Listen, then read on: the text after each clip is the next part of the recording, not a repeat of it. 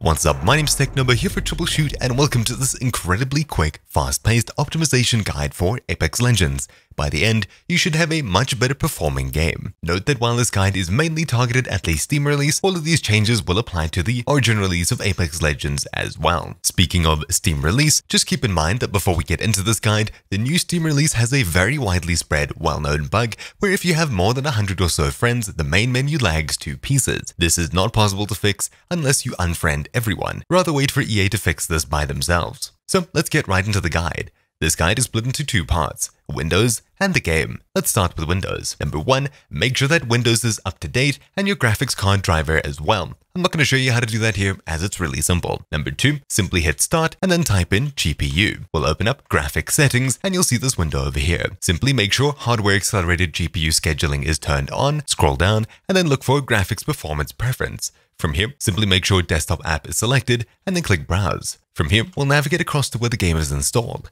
To find that, simply open up Steam, right-click the game, hover over Manage, and click Browse Local Files.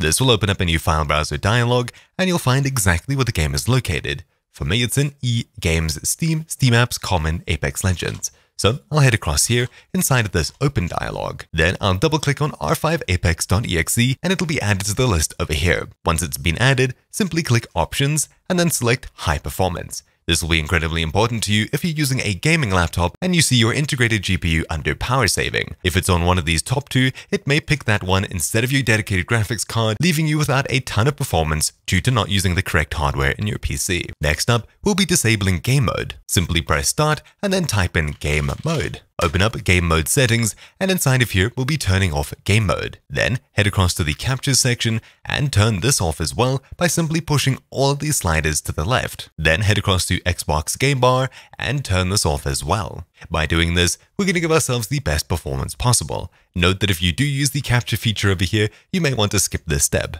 Then, let's head across to where the game is once again. Steam, right-click Apex Legends, Manage, Browse Local Files. Inside of here, we'll be locating r5apex.exe, right-click it, and then click Properties. Head across to the Compatibility tab and simply make sure to check Disable Fullscreen Optimizations. Then also click Change High DPI Settings and tick this box at the very bottom, select Application, and then hit OK. Apply, and OK once again. Now we're done here. Let's minimize this for now as we'll be returning here in just a moment. Right-click on your desktop and click NVIDIA Control Panel. This is of course specific to NVIDIA users. If you have an AMD graphics card, you can skip this section. Simply make sure that you're on the Adjust Image Settings with Preview tab and make sure that Use the Advanced 3D Image Settings is checked over here. Then click Manage 3D Settings and click across to Program Settings at the very top. Now we'll simply locate Apex Legends on this list over here. Unfortunately, it's not on the list for me. So I'll click Add and either locate the game in this list over here of recently used applications as such, or I'll click Browse and double click on the exe once again. I'll click Add Selected. Now inside of here, we have a whole bunch of options. Of course, you may have more or fewer settings than I do, as you may have a different graphics card to me. Simply copy and paste all of these settings that you see on my screen onto yours where applicable. As you can see, Use Global Setting appears before all of these options here. Simply just ignore that and care about what's inside of the brackets. As such, I just have my global settings optimized, so all of these program settings over here are optimized as well. Simply change your settings so that they look like this. Just make sure to pause the video while you're copying across. There we go. Now hit Apply, and then you can close out the NVIDIA Control Panel. Next up, we'll be cleaning up our temporary files, cache, and more.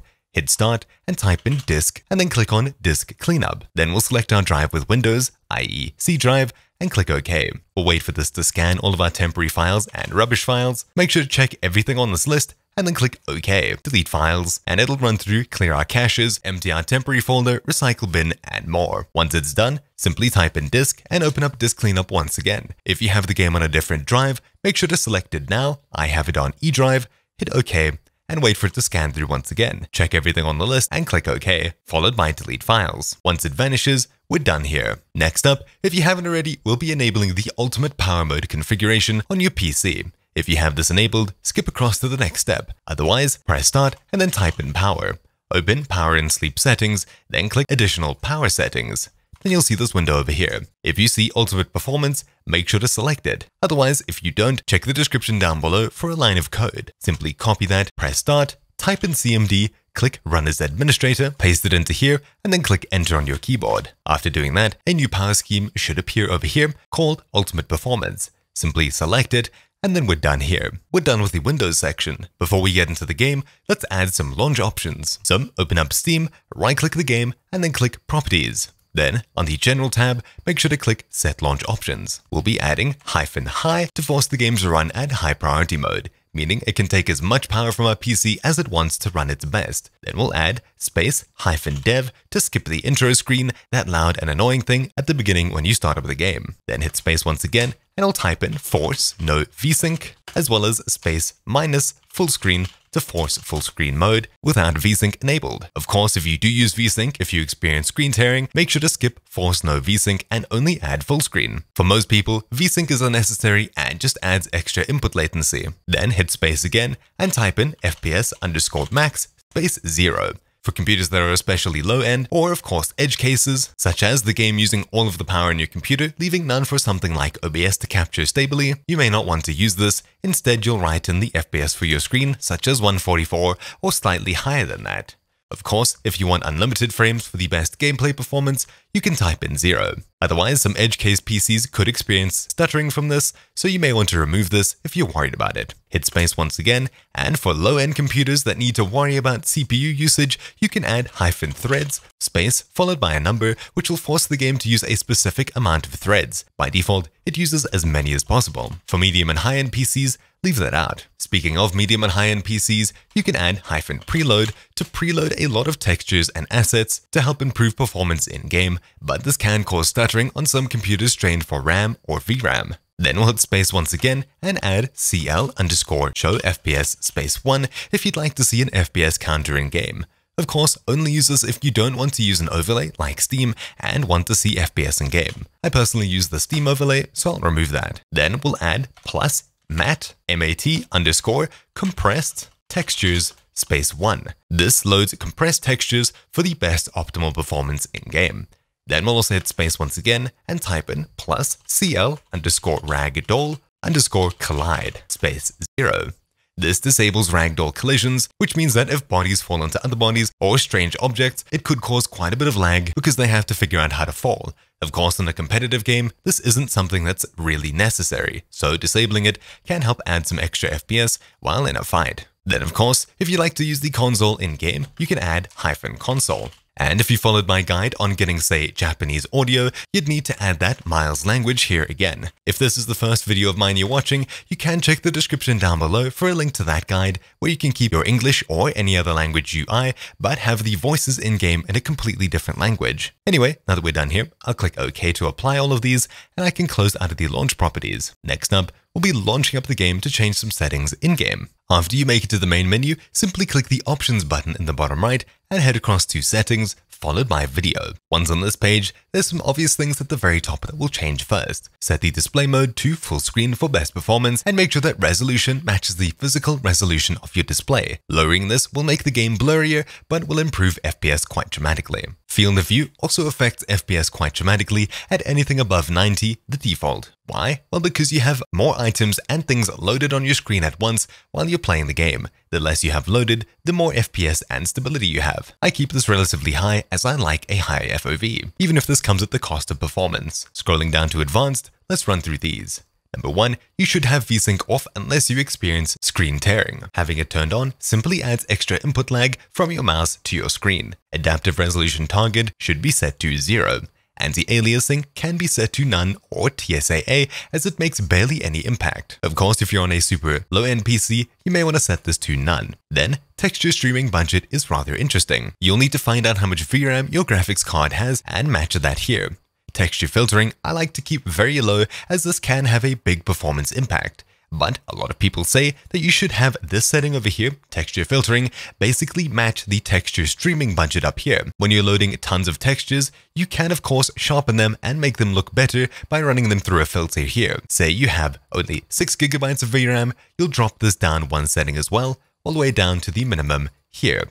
I of course don't mind having default textures that aren't filtered at all when I'm playing. That of course means a little bit more FPS in game, and having more objects loaded at once can help the game be more smooth, assuming you have enough VRAM to actually have it this high. If you're experiencing stuttering, you can try turning this streaming setting down and the texture filtering down as well. I keep mine here for the best performance. Of course, I am running a 1080 Ti, so having it this high is fine. Then, ambient occlusion can be set all the way down to disabled without any real notice in gameplay. It can, of course, take quite a bit of FPS away from your PC at a higher setting. Sun shadow coverage can be set to low, sun shadow detail also to low, and spot shadow detail all the way down to low or disabled as well. Shadows are blurry in real life and almost unnoticeable after getting used to them, so having more blocky shadows in game will be something you'll have to get used to, but it does have a huge performance impact when you are, and when you're playing at a distance, as you mostly are inside of a battle royale game, this is really unnoticeable. Scrolling down, we have volumetric lighting.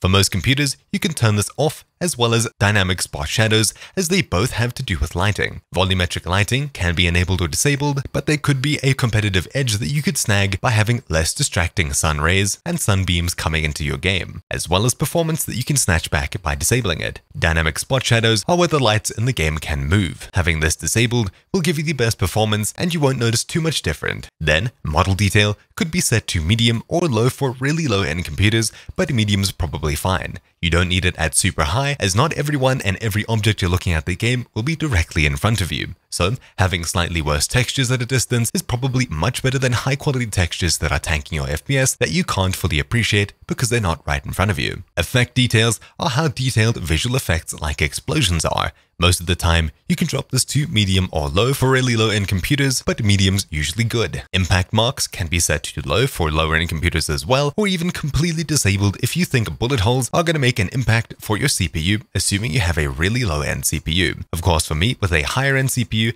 having this set to high or low is what you'll keep it at. I'll keep it at high. Then at the very bottom, ragdolls, you can turn this all the way down without worrying about gameplay impact. All this does is calculate where bodies and I think items fall, just to make them look prettier when they do. You don't necessarily need this all the way up in a competitive game. Now that we've reached the bottom of these settings, simply click apply and we're basically done here. Now you should be getting much higher FPS in game, but of course not the main menu, as this is currently a glitch, as I explained earlier. But anyways, that's about it for this Apex Legends optimization guide. Hopefully you found something useful in it. My name's been TechNobo here for Troubleshoot, and I'll see you all next time. Ciao.